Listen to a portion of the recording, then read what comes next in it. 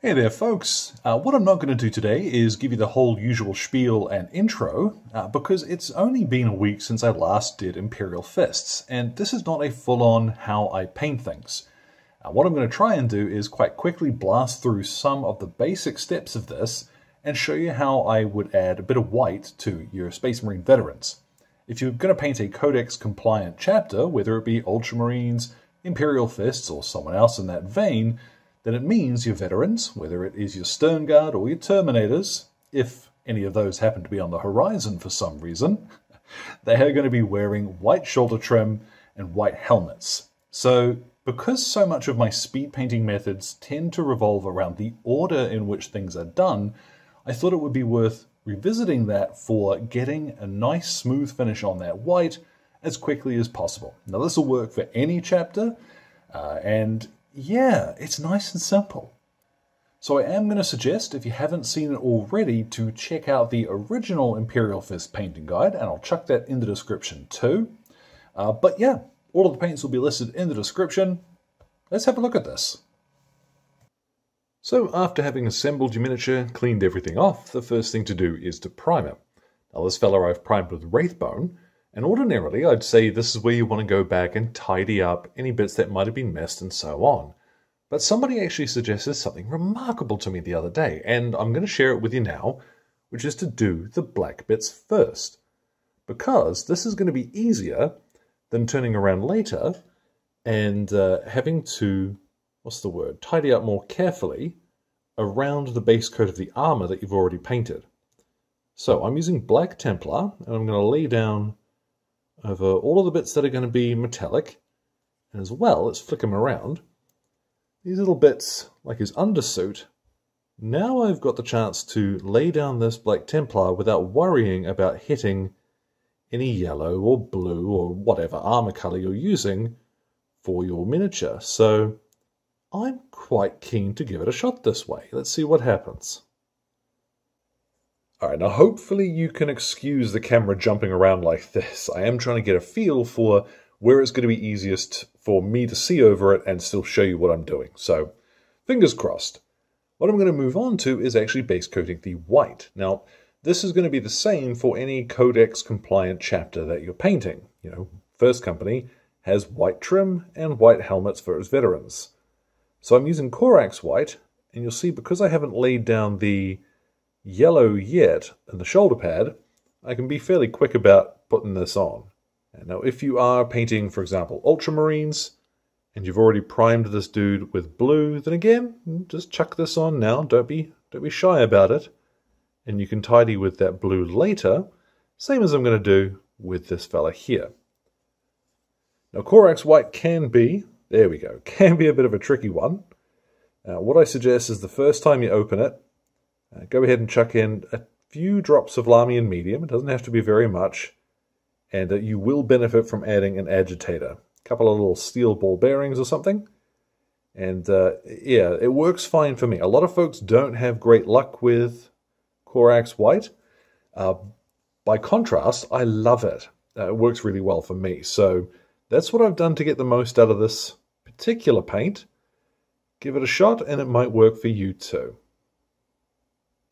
I've also gone ahead and painted in the tabard with that Corax white. You're not going to see that on every veteran. Terminators, for example, don't very commonly wear them, so it's up to you. If your miniature's got one, go ahead and base it with that. Now at last I've got Wraithbone, and what I'm going to do with this now is what was suggested to me, to go over and tidy up the black bits that I might have splurged, and finally to fill in any bits of the primer that might not have been perfect when I first sprayed them. So this, probably want a little bit more water in my paint than that, to be honest. But this is a slightly more careful process, as we just tidy up as we go. Now at last we can start applying the contrast, which is going to be the base of the armor, same as in the other video. So, I'm painting an Imperial Fist. No great surprise, I'm going to use Imperial Fist. Just remembering and reminding myself pretty constantly that this time I don't want to paint in his helmet. So take your time here.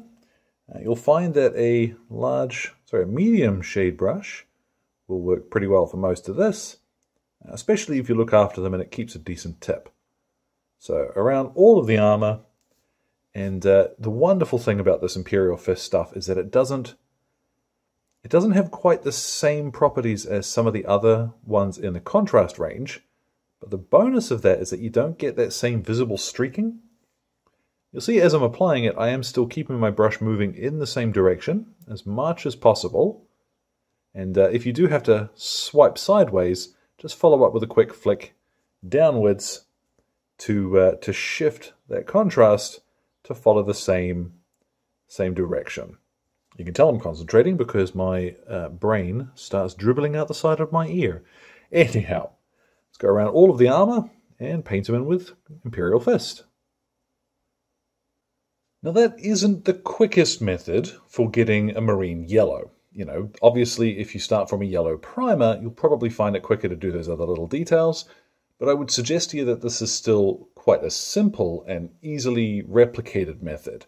So up to you, and I do suggest always check out other painters. What are they doing that you might be able to rob ideas from? There's never one way to paint something. What I've got is my Wraithbone and a little old makeup brush here. What I'm going to do, same as most of my marine methods, is to lightly dry brush at the edges of detail. With Wraithbone, you can actually be quite generous over yellow because it will look pretty good. So I'm going to go over all of the yellow. And you'll see in some areas, like on his snoot here, I have blopped him with a little bit of that Imperial Fist, but save your cleanup until later. So just going straight over everything now with that dry brush. Now the cool thing about Wraithbone is that it actually dries fairly subtly once it's on, so you can be really quite generous with it while you're dry brushing. Some colors you've got to be quite finicky, but in this case you can go pretty wild with it and tidy up with some of that Imperial Fist over top if you need to. What I'm going to use now is Baal Red. Let's sneak up under his arm here to get to the chest eagle from this angle. Okay, now you'll see I am slowly making a mess of some of these areas, but I'm saving my cleanup to last because most of the other base coats we're going to apply are going to work like tidy up stages. So I'm applying now, this is Lead Belcher, and this is going to go over all of the metallic details. Now, on some marines, I would prefer to use something like Iron Hand Steel, which is a little bit lighter. But with Imperial Fists being so bright themselves, I tend to find a slightly darker metal color for their gear just works a little better. So, away we go with this now. Won't take too long. Now, unfortunately, there isn't really a quick way of doing all those little dots. Just load up your brush, take your time. Remember as well that you can go back to Wraithbone and dot in a little bit of Imperial Fist over the top to tidy up. What I've got now is Retributor Armor, and I'm going to apply this to bits I want to be gold.